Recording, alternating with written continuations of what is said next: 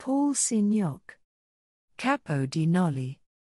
Painted in 1898, this vibrant artwork currently resides at the Wallraf-Richartz Museum in Cologne, Germany.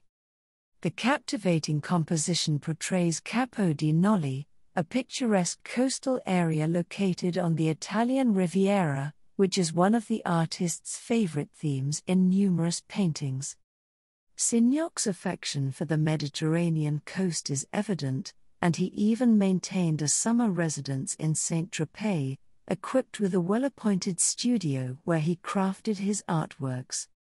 In this painting, the sea comes to life with an array of colors, alongside the serene presence of small white boats, picturesque cliffs, lush trees, and blooming flowers. Additionally, the artist includes two human figures, a woman gracefully carrying a basket atop her head and a man, likely a fisherman, untangling nets. Signac uses a wide range of vivid colors, warm and cool tones to create a sense of depth and dimension.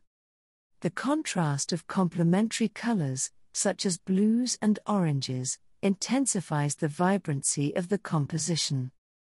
Influenced by Georges Seurat's Pointillism, Signac adopted a similar technique, using distinct dots of pure color juxtaposed without blending. This method allowed the viewer's eye and mind to complete the process of mixing colors, resulting in an enhanced sense of volume, shadows, and brilliance in his paintings. Signac's Capo di Noli exudes a serene and tranquil atmosphere, capturing the calmness of the sea and the idyllic Mediterranean setting. The play of light and color contributes to the overall sense of harmony and peacefulness, inviting the viewer to immerse themselves in the beauty of the landscape.